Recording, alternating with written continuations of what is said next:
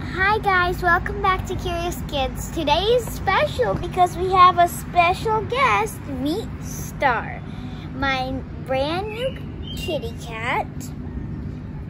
And today Star is going to help us build our air can. Let's build it.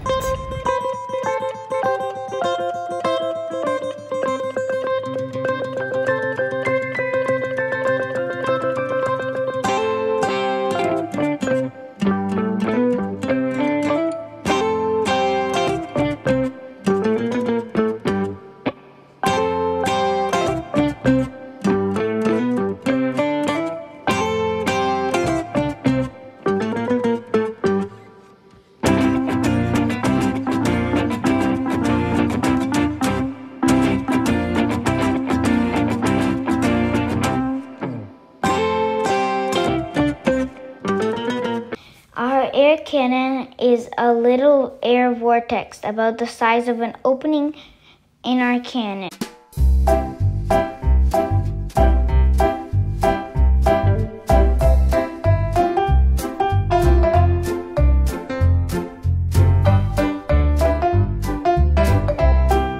When we made the smoke experiment with the air cannon, we could see the smoke rings.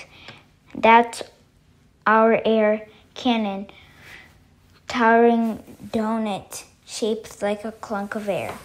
But you can also make this at home, even if you don't have a Cutie Crate subscriptions. Me and my sisters, we just made 3 air cannons to play together. Now we're going to see who can knock down most pompons.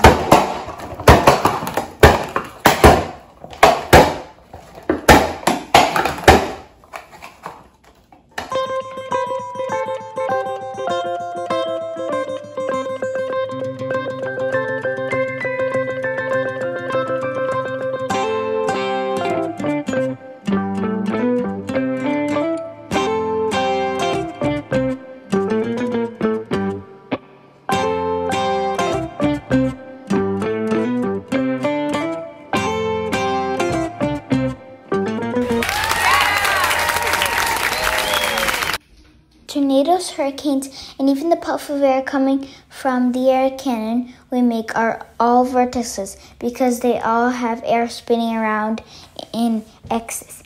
Something special about the air vortexes, their motion is stable and lasts longer than air disappeared. Like when you blow your birthday candles, the air disappears very quickly, but when we experience our air cannon with the smoke, the rings travel through all my room. Now about the hurricanes. Those giant air vortexes travel across an ocean, and the air spinning keeps moving without falling apart. That's amazing and scary, right? If you're looking for a water vortex, just head for the bathroom and fill your sink with water, then pull out the stopper. There's a vortex. Flush the toilet. There's another one. Believe it or not, dolphins use their blowholes to blow ring-shaped bubbles out of air, exactly like the vortex ring I created with my air cannon. Even more incredible, the dolphins then play with their vortex rings, chasing after them, swimming through them, or even biting them. So Star, did you like our experiments? Yeah? Well, I hope you did as well. Don't forget to subscribe. Bye!